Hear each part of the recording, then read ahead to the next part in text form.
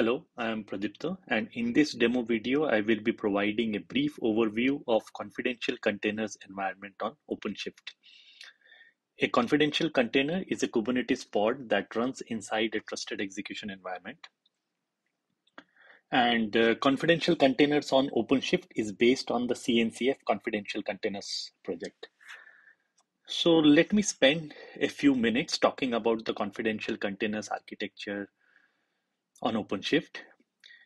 In the picture you see, this is a high-level schematic of the components involved when using confidential containers on OpenShift.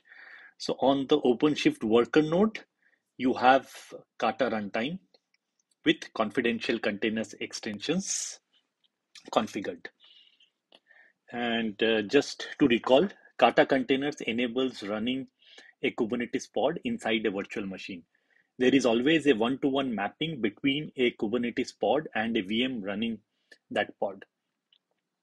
So Kata containers runtime, which is this one in the picture, it also supports the concept of remote hypervisor via this cloud API adapter component that you see in the picture. This enables creation of pods in remote VMs. Now, this approach is also referred to as peer pods that you see here. So when you deploy or when you want to deploy your pod as a confidential container, Kata runtime with the help of Cloud API adapter creates a confidential VM, a confidential virtual machine, and runs the pod inside this virtual machine. Now, this approach of creating a confidential virtual machine and running the pod inside it enables lift and shift of existing workload. Right. So this confidential virtual machine provides the trusted execution environment.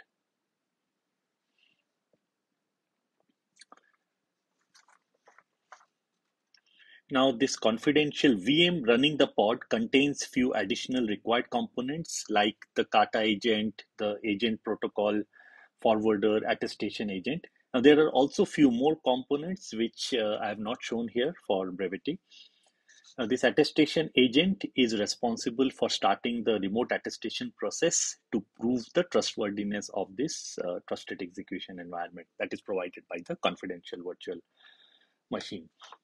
Now, when this attestation agent starts the remote attestation process, it sends cryptographic evidences to the key broker service, and if the attestation agent wants to retrieve any secrets, then on successful verification of the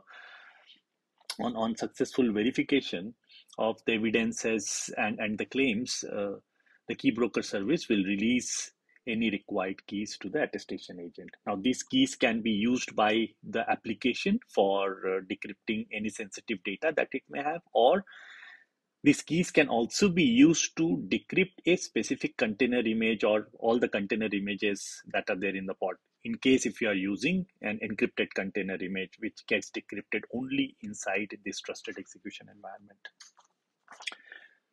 So let's now with this background, let's see my OpenShift cluster setup.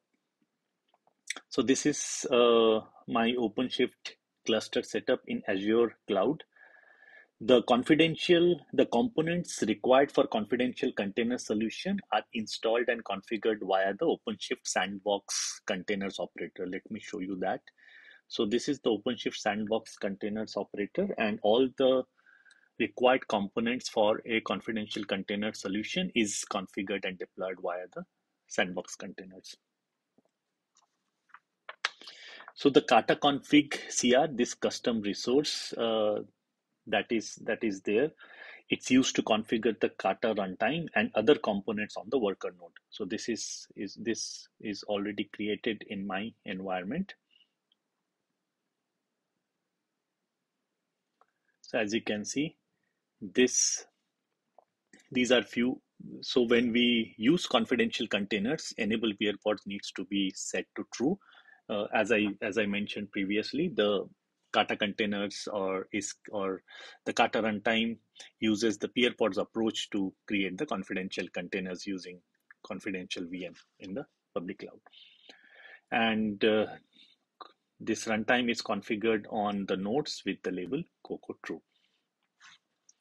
So is also another aspect. One is the runtime class. Like, how do you go ahead and create confidential containers? So when confidential containers is enabled via the sandbox containers operator, the sandbox container operator also creates a runtime class, and that runtime class is actually used for creating the confidential pods. So let me show you.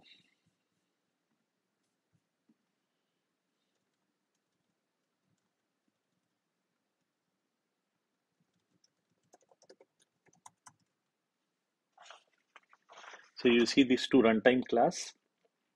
So in my current environment, the runtime class Kata remote CC is used for creating confidential containers. But note that for future versions, we plan to change this to Kata remote to align with the changes in the upstream CNCF confidential containers community. Now, let me also show you. I also spoke about the confidential VM. Let me show you the confidential VM image. So this is the resource group where the cluster is deployed, right? And this is my image. This is the confidential VM image, and this is the base to run the confidential container. And this includes the components like Kata agent, data station agent, the agent protocol forwarder that we saw in the picture previously. So this is the VM image, and let me also show you the key broker service.